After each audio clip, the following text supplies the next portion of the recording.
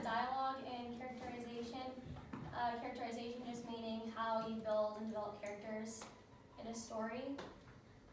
So our objectives would be to understand how dialogue can be used in writing to describe characters, learn how to recognize character development in dialogue when reading, and write dialogue that uses characterization. So you read Bullet in the Brain. What did you guys think of that? I thought it was pretty interesting. It was kind of unpredictable. Didn't really end how I thought it would. I thought the character was pretty interesting. Yeah. So for right now, we won't be focusing on comprehending the story a whole lot. We'll be mostly focusing on the main character, Anders, and seeing how his dialogue developed him as a character. So I want you guys to click on this Google Doc right here and pick one of the highlighted dialogue quotes and then paste it onto this next slide. So if you go to there, you can see that there's a few that are highlighted, so just copy and paste one of them in.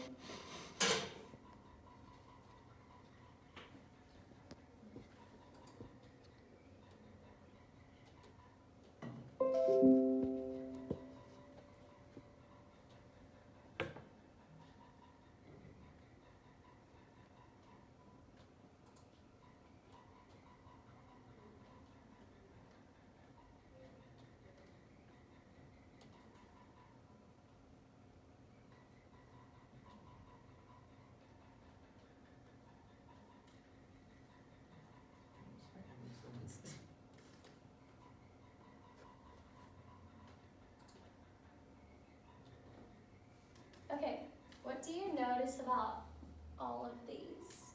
What is something you can find in common about Anders, just based off of these three things he said? In a couple of them, he's pretty sarcastic. Yeah, he's really sarcastic. He doesn't really take anything seriously. Yeah, everything's like a joke, everything he says. And that's, sorry, what was I saying? I was just gonna say he didn't really seem scared at all. I don't know, he didn't take it seriously. Yeah. And that was kind of the big thing I wanted to focus on here is just how you didn't have to read it in the text for you to figure that out. It was just based on what he was saying. You could tell that he was a sarcastic person, that he didn't take anything seriously just based off of his dialogue. That. And the way people speak says a lot about who they are, and so one really big thing that shows that is dialect, the speech patterns, and writing. And so it can indicate something like where people are from. So if you say, "Where are y'all coming from?" he asked, you might assume that that person is from the South because they use y'all and they take off the G and ing. It's something that you don't have to come out and say, "Oh, this guy is from the South." If he says that, you might just assume that. Also, time period is another thing we can gather from dialect. So, "Will thou goest with thee to the show," she said. That obviously isn't something that people right now would say. If they did, it'd be kind of weird, but you might assume that person's from medieval times, or that it was a really long time ago, so not present day. Also, social class is a really big thing that you can gather from dialogue. So, "Madam, you look quite exquisite this evening," he told her. This "madam" here shows that the person he's talking to is someone who has a title maybe, or he uses words like "quite" and "exquisite," which is something that someone highly educated would say. Someone who maybe isn't highly educated wouldn't use words like that. Do you guys have any other examples?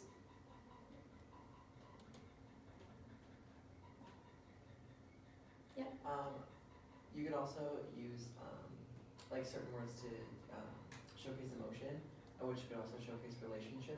Like if it's someone you love, you're gonna use softer, more loving, caring words. And if it's someone you don't like you're not gonna worry about being nice to them, or you're not gonna worry about using nice words. Right, right. That kind of goes into my next point. Just tone. So what the character thinks or feels about certain things or situations. So if we go back to Anders and line, you can kind of see right here, he's in line and the women are talking and he gives a sarcastic comment back. And so if you were reading that, you wouldn't maybe assume that Anders was fond of what the women were saying because he's very sarcastic, very kind of rude back to the women. So you can just tell like by his tone and the way he's talking that he doesn't necessarily approve of what they're talking about. He thinks that they're kind of silly and trivial. And like you said too, like you're gonna talk really lovey to someone that you like and someone that you don't like. You might be really short with them, have short clip sentences or something like that. And so tone is a really big way to indicate what a character thinks without having the narrator have to say it. Also, physical appearances can be in there. So, you know, you read a text and a lot of times it's like, oh, she had long, flowy black hair and her skin was like a porcelain, whatever. Like, you can say all those things, but you can also say it in dialogue without having to say it with the narrator. So, your hair looks stiff, she told him. How much gel did you use? You can tell that the character has a lot of gel in their hair without explicitly saying that. You guys have any other examples?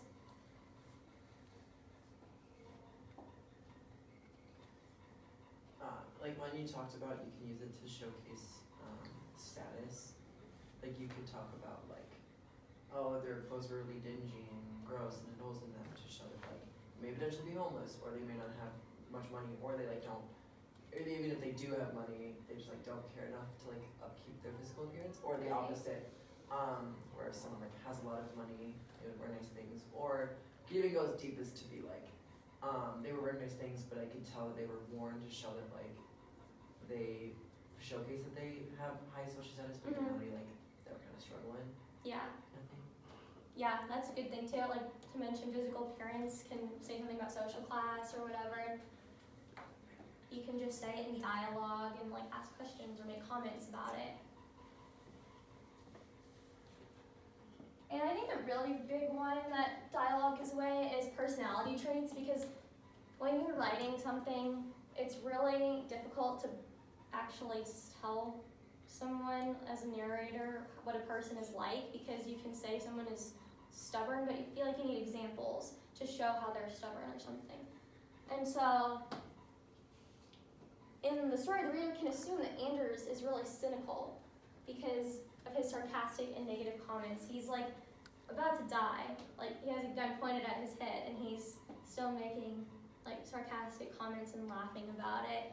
But like we've talked about, you don't have to like actually sit there at the beginning and say, this is Anders. Anders is very cynical and he always likes to laugh about everything, even in really difficult situations. You just pick that up by reading.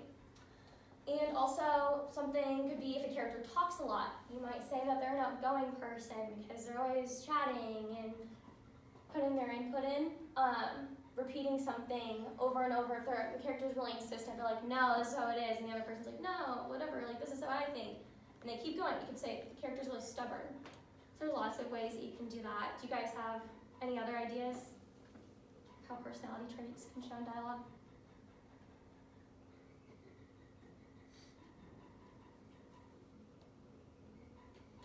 Kind of similar to the talking a lot one.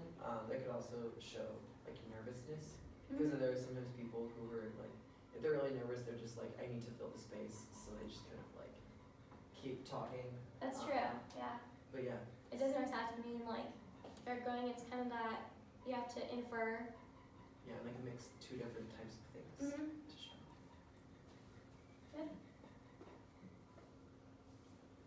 So now we're going to create our own character. So we're going to give your character a name and give them one personality trait. I'll give you like a minute to think that.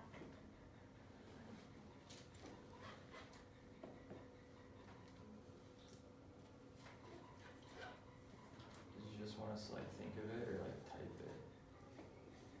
You can just think of it right now, and then if you want to pull up a document or something, we'll write something about it. I think I'm going to do a character name, Beth, and Beth is going to be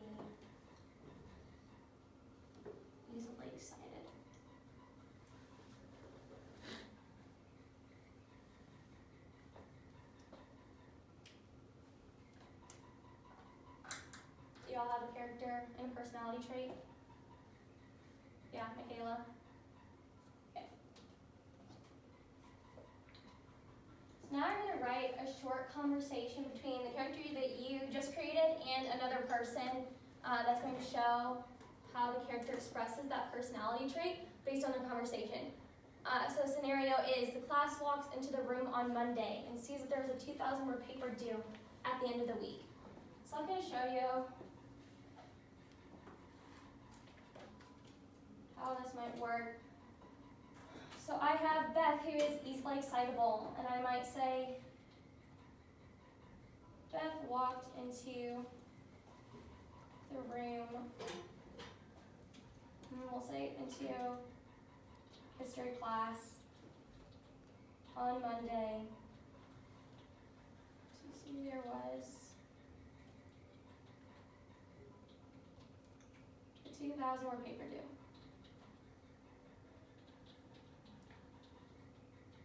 By Friday. So I might think about what Beth would say about that. She's not going to say, oh no, like, I hate writing papers, I don't want to do that. Beth might say something like, I love papers. I can't wait to start.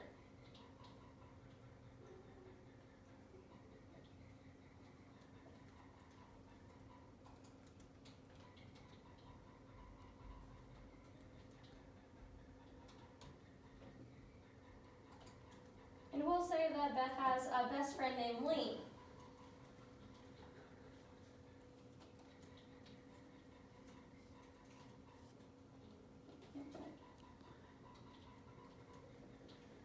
She said,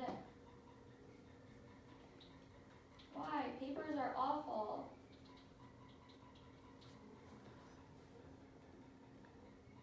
I just won't try this time. And then Beth is going to say, I have so many ideas about the Civil War. I'll probably finish tonight.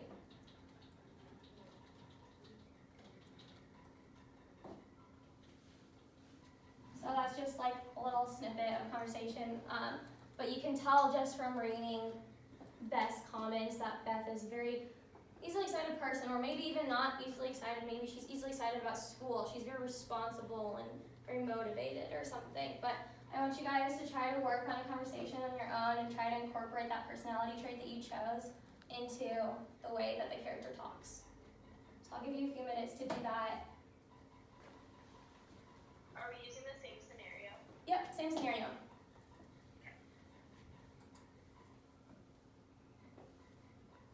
And let me know if you have any questions about it while you're writing. Lengthwise, I would say try to do like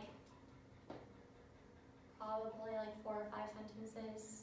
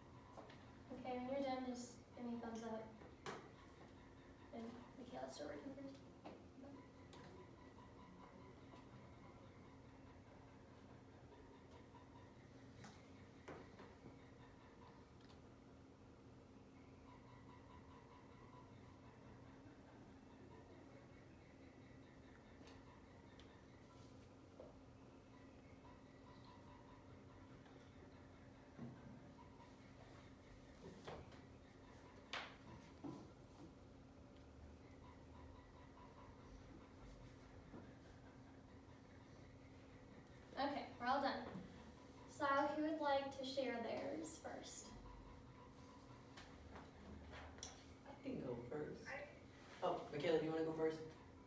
Yeah, you can go first. Okay. So my character's named Roger, and he's angry about everything.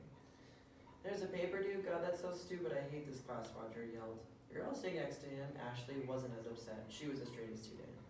I already finished it 2 weeks ago, Ashley snapped.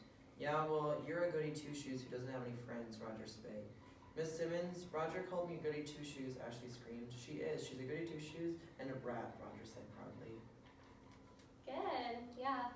He was not only angry about the paper, but he was also angry at Ashley's comment to him, which shows that he was like actually just angry about everything. Good. Michaela, did you want to go now? Yeah, I could have. So my character's name is Steph, and she is super sassy. So I'll start off with Steph walked in the classroom and saw a 2,000-word paper was due at the end of the week. Steph said, "Why do we always have to write these long papers in such a short time?" Mrs. Smith replied, "Papers are how we learn best. I can tell your writing style and what you like from them. Why don't you have to write them then? We knew all the work," Steph answered. Good. That was very sassy. I like that. Okay, mine's kind of short. My character's name is James, and he's easygoing. So he walked in, and his friend says, "Dude, we have a 2,000-word paper due on Friday. That freaking sucks." James says, "Oh, I suppose it could be worse. I'll probably just do it the night before." His friend says, "There's no way you're gonna write a decent paper that's that long in one night." James said, "I'm not worried about it. Things usually seem to work out for me." Good. Yeah. Those are the people that stress me out, the easygoing people. Okay, so based on what we just did, how can understanding how dialogue is used to characterize help a reader comprehend a text better? So we've seen like how it works in the writing process and you're writing it, what you think in your head about that personality trait as you're writing dialogue. But when you're reading, how can that help you look at text and characters better?